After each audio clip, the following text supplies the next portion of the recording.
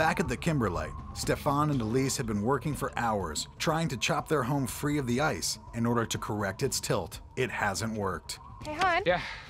What about the gas auger? What about it? Could we use it? For what? To drill holes around the boat. And then just chop in between the holes? Yeah. It's a great idea, save a lot of time. So Elise coming up with the idea of using the gas auger makes sense. I mean, Elise is always going to be the brains in this operation. Can I help you hold it steady? Yeah, please do.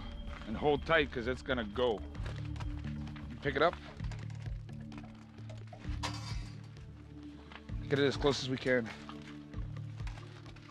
Cool. Ready?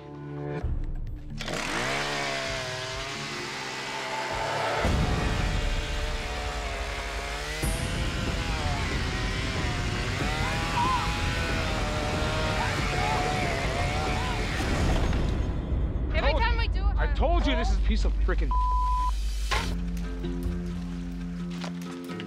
When that auger went off at full throttle, I could not control myself. I just lost it. I give up.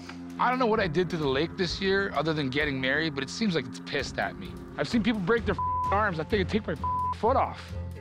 Everything we do, the house is fighting back. Nothing is easy anymore. It's like it's trying to push us out the door. This house, this house. I let the time go by. I slept through. And now we have to pay a price. I'm done.